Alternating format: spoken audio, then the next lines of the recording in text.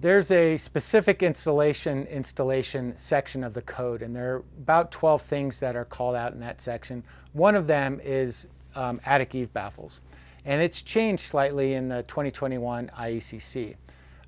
It now says that you have to have the attic eave baffle.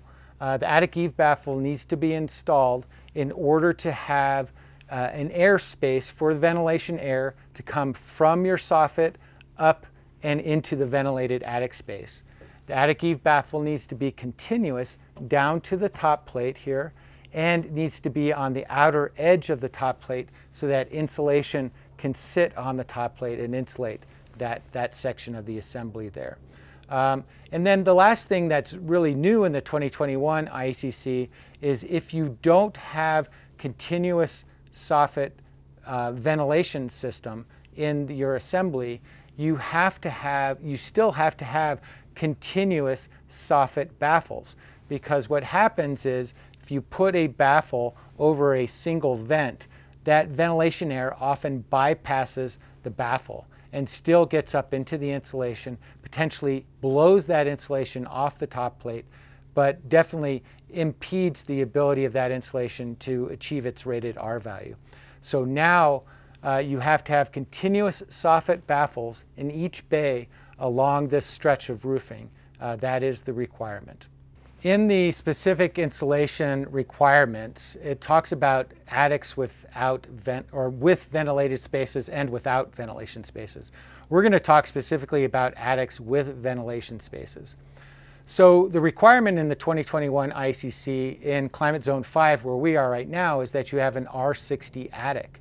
But it says that I can drop that attic insulation down from R60 to R49 if that insulation at its full height of R49 insulation is achieved over the top plate here, which means that I have to have a raised heel truss in order to do that. In previous codes, it was similar. They did the same thing.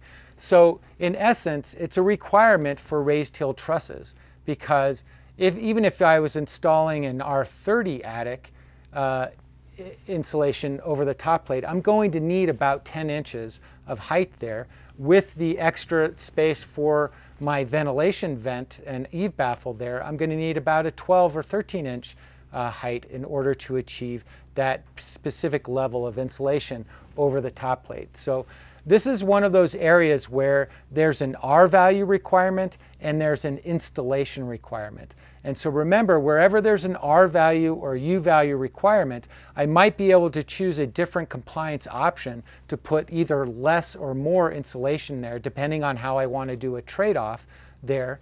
But the installation requirement remains. And in this case, the installation requirement is that the attic insulation covers the top plate. So if I do a trade-off and I am no longer putting R60 attic insulation in my attic, and maybe I've traded off all the way down to R38 insulation in my attic, I'm still going to have a raised heel truss in order to get that R value over the top plate here.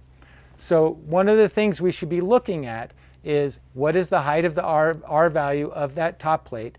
Can it receive the prescriptive pathway of allowing you to put in less insulation, or does this builder need to move to a performance compliance option where they can trade off for even less R value over the top plate?